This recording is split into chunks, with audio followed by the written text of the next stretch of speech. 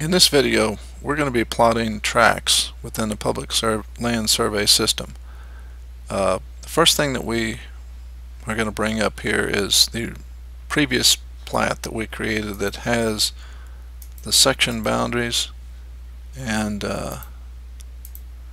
as we can see here, we'll scale it.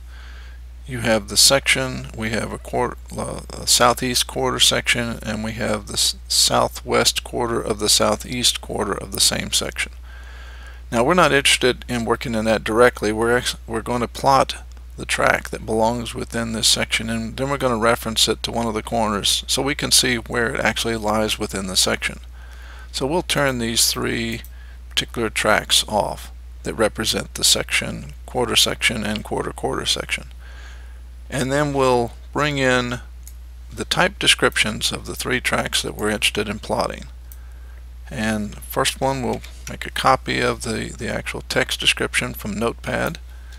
We'll go over here. Now you don't have to do it that way. You can actually enter in call by call. It just takes longer to do that, and so we want to expedite things here. So we'll go to Survey, we'll select Tracks. We're going under Deed Entry, and we'll click the Deed Text Translator. It's called a Description Translator. We'll paste it in there, and you'll see that the closure on the lower right hand corner is 0.008 feet.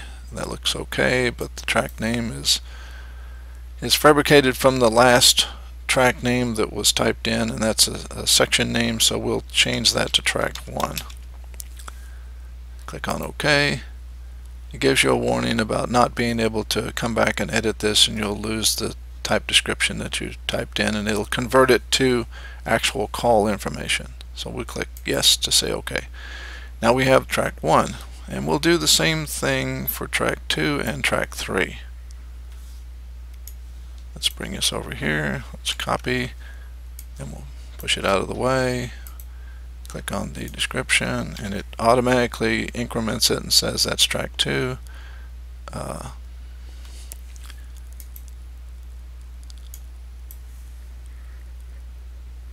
I believe I found an error. Okay, it looks okay now. 0.008 feet. Click on OK. Yes, it's in there. That's the second track, which goes about there. And then we have a third track, which we'll paste in. Let's move that out of the way and click on the Deed Entry, and it has automatically incremented the name to say track 3. Look at the closure, looks like 0. Click on yes, so here's the third track. So we have 3 tracks on the screen, and we have to connect those. Now how do we do that? Well, there are a number of ways to do that, but the way that we recommend in the program is that you use some of the tools that we have just for that purpose.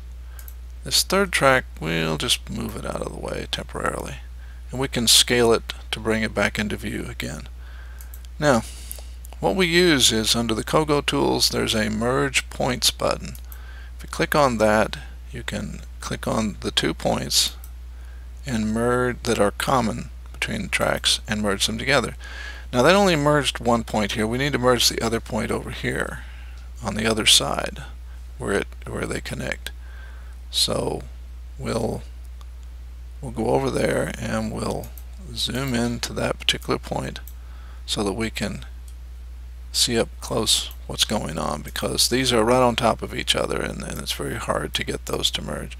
Now, did we get them merged together? The only way to know is go to Settings, and we'll click on Deed Plotting on the left hand side here for quick settings. We'll turn off the track so we see that we only have 1 point number. That's good, because if it was 2 separate point numbers, numbers would be right on top of each other. We know we didn't merge correctly. Now let's zoom all so we can see where we were at, and let's go back and zoom. Let's actually, we want to pan everything, pan the view, sorry, to the right so we can see where this other track goes. Now this other track fits in this little notch right here, It's going to have a lot of points in common with those other tracks. In fact, it has 1, 2, 3, 4, 5, 6, 7, 8, 9 points. And we're going to have to merge all of those. And that takes a little bit of time, but it's something that you have to do in order to get them to correctly merge all the data. So we'll go to the survey and we'll click on this and go boom. So now those points are together. Let's pan to the right. Let's go to the... Now we can see here that we've got 2 points, one on top of each other. So let's zoom in a little bit. Go to our survey tool to merge the points. Draw a little line in the middle here. It didn't work exactly, so often you have to draw an even smaller line, just a little tiny line, and that did it. So then we'll pan back up again to the next point. And if you need to lock the pan in so you can keep panning, you hit the hold the control key down and click on the button, and that should lock it in. And we go past the line description.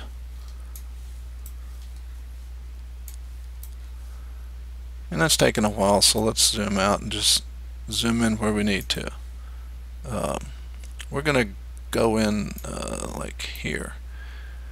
Now that's a little bit too far out, so we'll go in like that and try this. So we go to the points, and notice that one of the point numbers disappears, and that's what you want to happen, so you can merge the tracks. And we can actually do this number for these points, and we'll do the same thing here, and we'll do there, and then we'll scroll to the right, and we'll do it for this point, and we'll scroll up,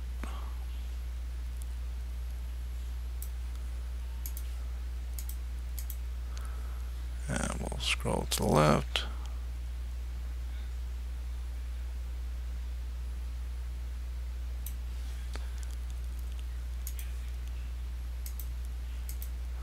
now it appears as though everything has been merged together, but let's continue following the boundary to make sure that we haven't missed a point.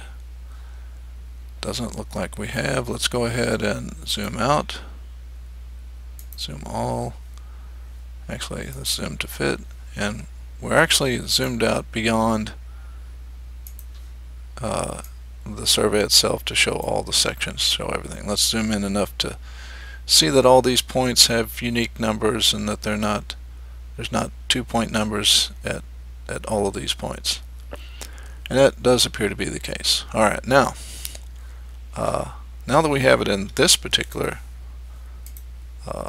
mode, if we move any one track, we move the whole thing, if you'll notice. So we move that, it moves the whole thing. So all we have to do is merge one of these points with the boundary, and it'll merge together. So let's go and zoom all, and what we want to do, because the description says that this is fitting in the corner down here, let's go ahead and turn on the section. And we know that this particular point right here, the lower left hand corner point, matches up with the midpoint on the bottom section line. So we're going to merge those together. So we go and use the merge point tool, click on that point, click on the point where it's supposed to connect to, and boom, everything snapped to there.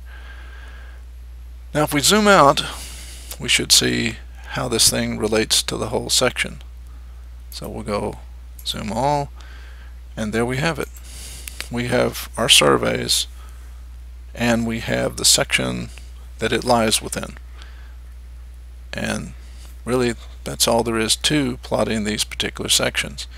If you need a plat that just shows that particular section, you can actually go under plats and you can say I want another deed plat, and it'll put it in there, but you don't see anything on this. We'll just go to settings and say tracks only, and let's say we want these 3 tracks only in that plat. And then we go to the view, change the scale to, in this particular case, let's make it 300 feet to an inch. And there you have your plat. Obviously you're going to want to dress it up a little bit, zoom in and pull some of the calls off the lines so that they're more readable.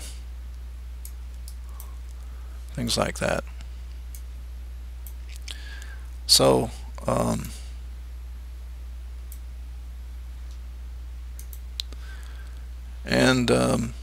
this is what's involved in laying out these particular